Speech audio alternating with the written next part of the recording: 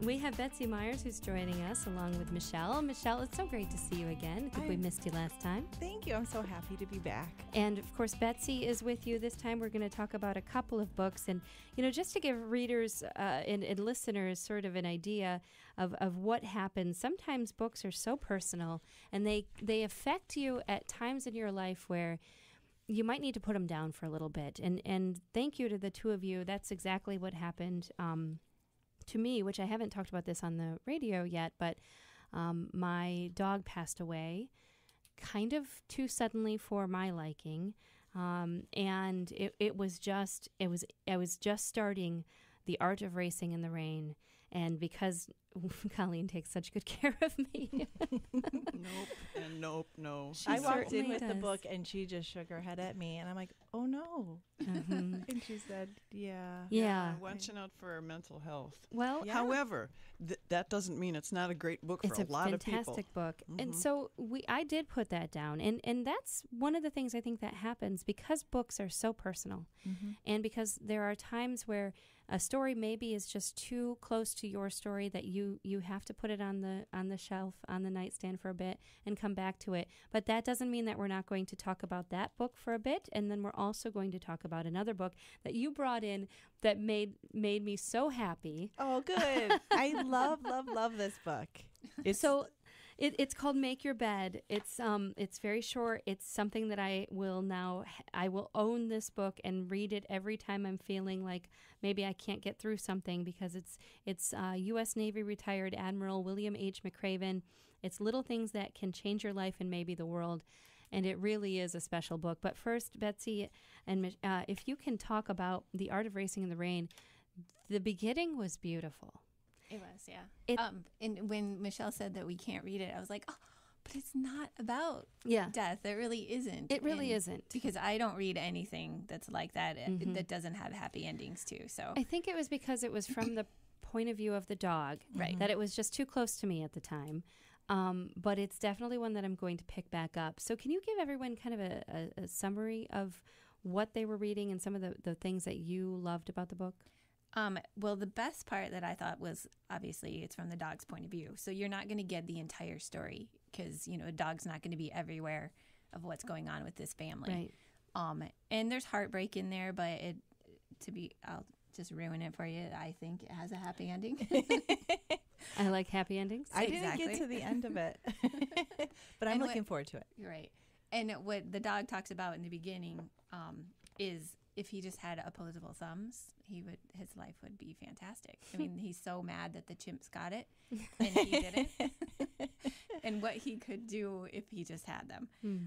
So that always drew me in. Plus, it's a movie, so that's why we also picked it, because it's an older book. I mean, 2009. It's not that old, I guess, but because it's a movie. So, and I always love to compare the two. Yeah.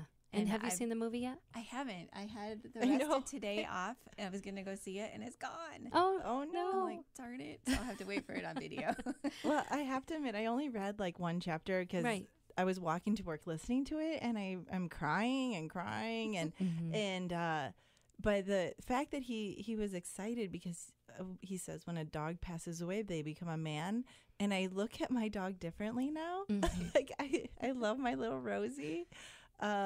So I think that, and in combination, I didn't buy the book, but there's this whole book about animals and emotion. And basically they put dogs under like a CAT scan, and they found that a dog's brain lights up better for petting than for food.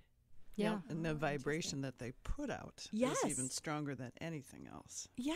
And so I kept thinking about that. The little bit of this book I read, it was a really, I've never read a book from the dog perspective. Yeah. Right. But it's really nice. So I really enjoyed A Dog's Purpose. Which was just a lovely. It was just a lovely story too. But this one, I was kind of reading some differences between, like when people compare the two, and it really is different. Oh yeah, definitely different. So as far as when people are experiencing when the loss of a pet, I think is something that we're giving more attention to, and I think that that's needed. But do you recommend this for people who are still grieving? I'm gonna let I guess Betsy. not. I guess not as fresh as yours. Right. I would Yeah. definitely do it later. Okay. And it took me a while to read. Is it W. Bruce Cameron's books, Her Dog's Purpose? Yeah. Oh yeah. But we've been watching the movies too, so we saw A Dog's Purpose, A Dog's Journey, and Maybe together read with it or the watch third it one. with friends. Yeah. In a Right, group exactly. Yeah. with the So you support can system. discuss it. Yeah. So you can all discuss it. Well, so it you would still recommend it, and I can't wait to read it. I just know that it's going to be a little bit of time. But And I didn't read it. Actually, I listened to it. Okay. So that that probably made it easier. for me too. Yeah. the piece I wanted to point out in this, though, and this is our 9th book in this book club. Oh my gosh. Which is kind of amazing. Mm-hmm. And how books really are, how reading really is so personal. Mm-hmm. I think sometimes people look at reading as a chore, unfortunately, or an assignment, or they go, oh, yeah, it's something I have to do. Or I even hear people think in retrospect, oh, I had to read that book in college, or I had to in high school. But when you have a moment where you go, wow, this really is a personal connection that I'm having to the characters, and you do that with everything. You put yourself into these stories so easily that I think that really is a testament to the power of reading. We have a poster at the library, and it's a quote from, oh my gosh, Martin, who wrote the Lord of the Rings, or not Lord of the Rings, oh my gosh, Game of Thrones. Yeah. And his quote goes something like, a man who doesn't read lives one life, or a woman, anyone, a person who doesn't read lives one life, and a person who reads lives thousands of lives. Yeah. And I love that. And when I see that at the library, it's right on the reference side of the reference desk. I think that's right. Yeah. And that's so cool. Right. And I think the other thing too, especially how important it is for kids to read, because it's the very beginning of empathy. And that when you're being able to relate to someone that is in a lot of cases doesn't even exist, but you can go, oh, I understand what they're feeling here. That's something that, is beyond the ABCs of it all. It really is important to making you a better person. And reading is so important. And, I wonder, they're passing these laws like for the third, I don't know if you've talked about the 3rd grade law. Like if you can't read to a certain level, I think you have to fail 3rd grade. And it just like, it makes it such a chore for kids. And now they're going to be afraid of reading. Afraid of failing. Afraid of failing and reading. And really reading should be their escape and their fun. And so it's just, I don't know if we're doing the right stuff. Yeah, but, right. Well, that is a really good point, because if you're looking at something as here's the cutoff, and if you don't make it, you fail, you go back, that is going to increase a lot of anxiety, I would say. For kids, right? And reading is hard. I'm a librarian, and my kids were slow readers. And same with me. And my son hates to read. Yeah. He absolutely. And then he considers it work. He considers it my work because he always sees me reading or listening to audiobooks or whatever. And so he's like, oh, that's work. I don't want to do it. Oh, that's what mom has to do for work. Right. Yeah. And I'm like, no, this is actually enjoyment. I don't have to do this for work. Yeah. I have the best job in the world. I get to read. You're not having to read like dietary studies. No. That's your job. Yeah, would that really would be in work. trouble. Well, that was the book, Art of Racing in the Rain. I think when I do read this again, we'll just kind of slide it into the next book club. Good. Because I think it's definitely worth it, and it looks like just a beautiful book. We have the book that you dropped off, though, after the fact for me to read, and I think this is another one of those personal books that so many people can take from. It's a very short read. It's, as we pointed out, it's called Make Your Bed, Little Things That Can Change Your Life and Maybe the World. The thing I loved most about this book, Michele, was that it's not like a coffee table, don't sweat the small stuff. Yeah. It's not like one of those, hey, you're going to read a bunch of quotes. It's not an affirmation book. Right. It's something, it's this man's story told through some pieces of advice that he gave to a graduating class. I mean, he gave a commencement speech, and it turned into a very short 125 pages, I believe, just small book of something that I think people could read every year and get something new out of it. I try to read it, and sometimes I even, I copied just the chapters down. It's just little reminders like, you know what, make your bed. I do that every day. And just like, you can't go it alone. even if you just get to chapter 2, like I just love his chapters. Yeah. And I think it speaks to me too, because my father was in the Marine Corps, my brother was in the Marine Corps. So I was very much raised in like a military type of household. And so so it just really speaks to me. Like, it's pretty simple, but it's really, the core is like teamwork and don't feel too sorry for yourself, but also accept when you need help. Yeah.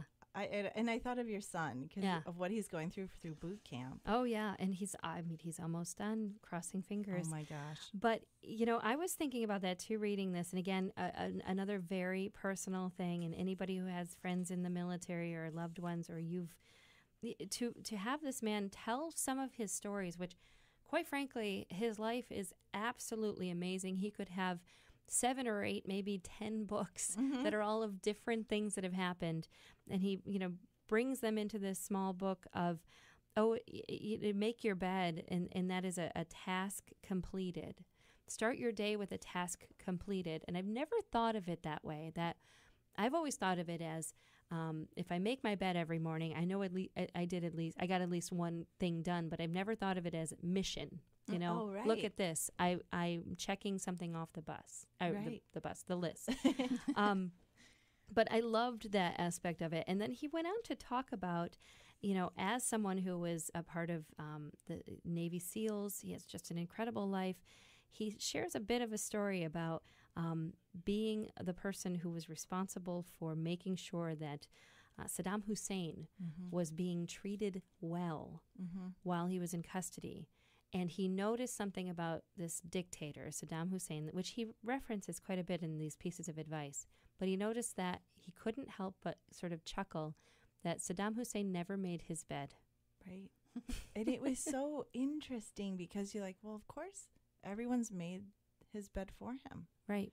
And the expectation, but I really appreciate it. I think that was the chapter about standing up to bullies. Yeah, that was another piece there, yeah. Yeah, he talks about all his different experiences, and you're like, yeah, that's right. I mean, basically, he's a bully with a with a country behind him. And so to watch him lose his power, and for this gentleman to for the what was the Navy SEAL? Yeah, he the Admiral to just not hold it over him, but like almost like stand in reckoning to him. Yeah, he did nothing now, and to hear him explain that the idea was to see to bring in this new regime for the country of Iraq, who had been just completely ruined by Saddam Hussein. I mean, he was the butcher of Baghdad. He did so many awful things, and they wanted, and the powers that be in the American government, the idea was to bring in this new regime and to say, look, now you have this time. And in the world of maybe of assault or in court, you call this the victim's impact statement. Oh, yeah. And they wanted this to happen for this new regime to say, look, you can stand up to your bully.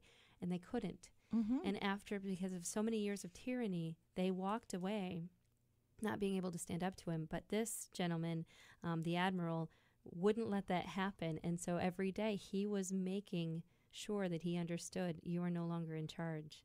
And then to see the way that happened with such, obviously, it was done with taste and respect, but it happened. Yeah. Standing up to the bullies. He stood up. And many times I think there's bullies in all of our life. That's why I thought this was a kind of cool book with where your son is and just reminding all of our kids who are back in school who won't be listening to the show but might listen later, or their parents. Podcast. It's a pretty simple book. And it's like I told the podcast, these are just some simple rules. Like, ask for help, stand up for bullies, don't give up. And his stories made me realize, whoa, he went through something harder than I ever have. Oh, sure. Like when he was when he had the parachute accident. Oh, terrible. And he's basically wishboned by the parachute. That was hard to read. Oh, it was so hard, but he did it. And he had people around him who helped him. and then he's back at it again. And so you just think it wasn't just like preachy, do what I say, but look what I've done. And these little these ideas, these rules that weren't really rules, just some advice to follow. The chapter on don't be afraid of the circus, which was all failure can make you stronger. And he goes on to really talk about every one of us is going to experience failure. We're all going to be in the circus. But don't be afraid of that, because it will make you stronger. And some letters that I've received from my son that have been so nice as a mom to read, because he's talking quite a bit about all of these extra things, that he has to do, because in the military you're all together, and the Admiral talks about that in this book as well. But he talks about it, and he writes in there, well, we failed, but it's only going to make us stronger. And I'm thinking, oh my gosh, I mean, in the 18 years of this child, that you're trying so hard to like make sure that he's getting that. And, as moms, you guys understand this, where you feel like you're a broken record, right? And you're saying the same things all the time. And it takes, a couple weeks in the military, and they understand it. It's amazing. I remember when my brother wrote his letters, and, so he's in Marine boot camp, and the first letters were just, he's scared, and I also realized what a terrible speller he was. Nice. But he was scared, and he wasn't sure if he was going to make it. And I wished I had saved the letters he had written, because by the end he was a Marine. Yeah. And you saw it. And it's in the, if it's Army, they're all Army. And it's just, and I think you have to go through that really hard spell together to emerge on the other side. And some people don't make it. Yeah.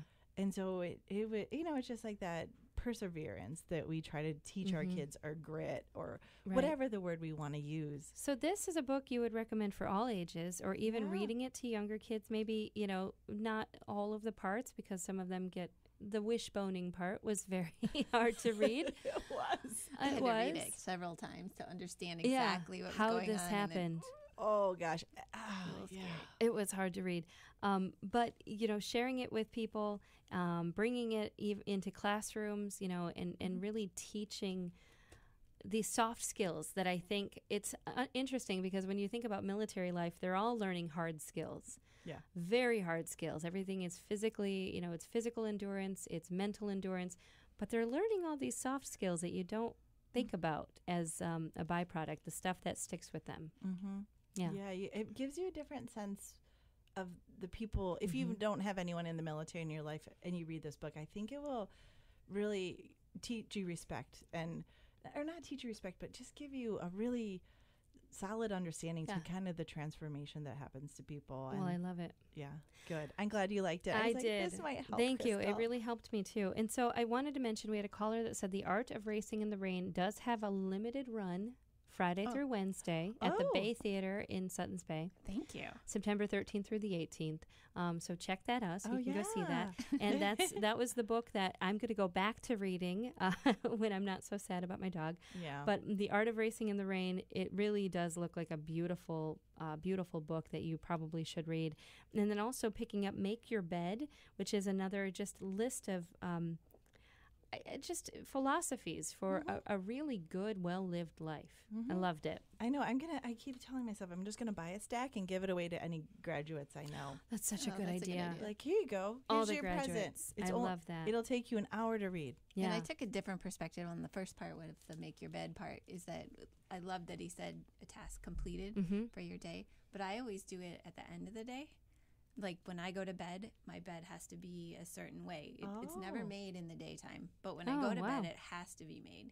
So the sheets, so I have the perfect amount on the right side, because we have a Newfoundland and he sleeps with us. And so I have to. And he's probably on the bed during the day too. I have to jockey for position to get my sheets. And the same thing with my son. He does not make his bed, but when he goes to bed, I'm like, please just get under the sheets. Just have make it around you a certain way. So then that's it's so fun. the end of your day. So I love it's it. the start You of feel good complete. sleep. It Yeah. seems so nice. simple, but very, very good, lessons and very complex. So I would recommend that too. Before we have to go, do we have another book picked out? Oh, yeah.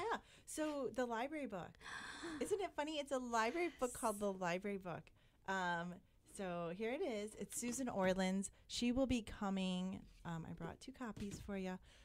She will be coming here, part of the writer series.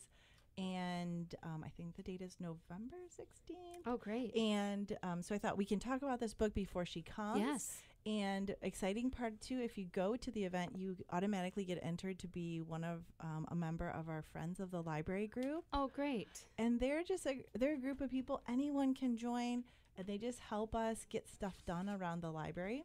This is a nonfiction book, but it says it's mesmerizing. It's gotten great reviews. It starts out with a fire in Los Angeles, but I'm excited to read some nonfiction too. I thought we'll try it. Yeah, and it's gotten great reviews, so we're really excited at the library. So the library book. So we'll be back to talk about this next month, and you can get your tickets to the National Writers series to see Susan Orleans. And before we go, though, you have lots and lots of stuff going on. You have an ice cream social at the East Bay branch. You have fall foraging with Clay Bowers. Yeah, Betsy knows more about that. What is going on, Betsy? Oh yeah, he's fantastic. He absolutely loves the outdoors and just wants to share his knowledge of it, and so people can forage for nuts and berries and leaves and everything in case you need to. I love that. And just for fun. Yeah, a patron asked us for this. We had a mushrooming, and the patron's like, oh, can you do foraging? And we found someone. And so we have foraging. And we also have a big thing. Our director is retiring. Yes. So we're having a little party for her Sunday, September 22nd from 1 to 3 at the library. If you'd love to come by and wish her well on her exciting retirement. Oh, yeah. Yeah, that'll be happening too. And that sounds great. And a chili cook-off in October. Chili cook-off. It's so fun. It's our 3rd annual. So you can compete for free and you can eat for free. It's October 20th, but you can register anytime now, but a week before the event. And just go to tadl.org /chili for that specific. Chili for that. But if you want to look at all the events, there's a great events tab there. I mean, you have something going on literally every night. The library is the community center. It's the heart of the community, and so many great libraries in our area under the Traverse Area District Library. East Bay, Fife Lake, Interlochen, Kingsley Peninsula has a beautiful library that recently reopened. It's beautiful. And then, of course, the main library branch in Traverse City. Thank you so much for coming in and for going that extra mile for the 2 books this time. I really appreciate that. We'll take a quick break, and you can listen to this podcast. Don't forget about that. Listen after the show, and you can find those at crystalfrost.com.